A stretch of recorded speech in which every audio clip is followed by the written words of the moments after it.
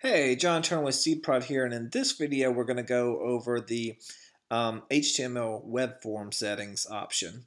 So this allows you to basically use any third-party email provider that provides a web form. So if we select this and save, over here on the left you'll see an HTML web form tab. So if we click on this, this is where we can paste in our web form.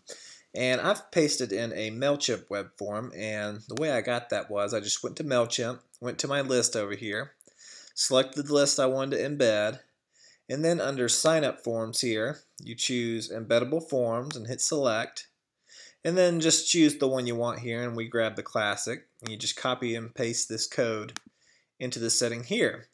And then if you go to the plugin, you'll see the form embedded within the plugin.